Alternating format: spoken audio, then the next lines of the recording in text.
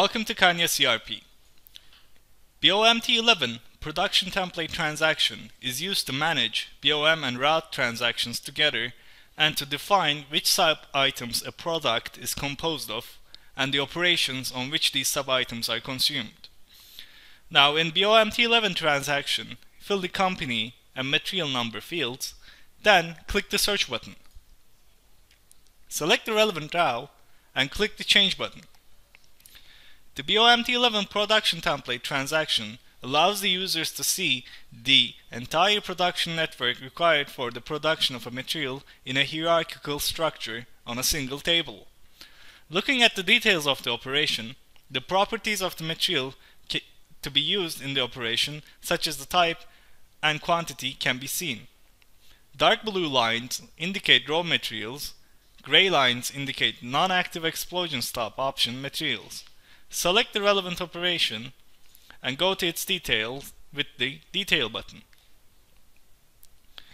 Now, with the help of this screen, fields such as operation control type, work center, duration of activity types can be changed.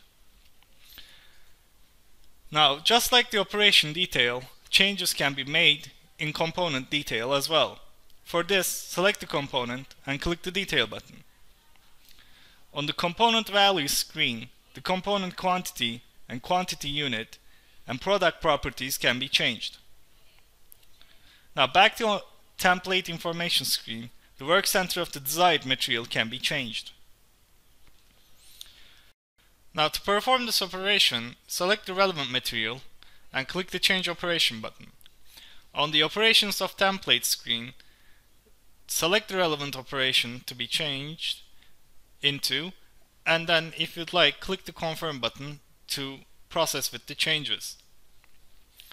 Now the default values will be used for each BOM and route to be added to this template. To add an operation to the product, select the relevant semi-product or BOM product line and click the Add Operation button.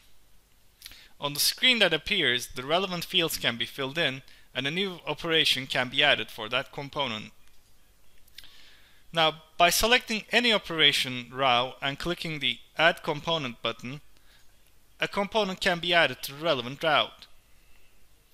New component can be added for the operation by filling the relevant fields on the screen that appeared. Now, in addition, on the template information screen, select the top level BOM and then click the Detail button. The delete option on the component details or route value screen can be activated to mark this as a deleted route or component after you click the Save button.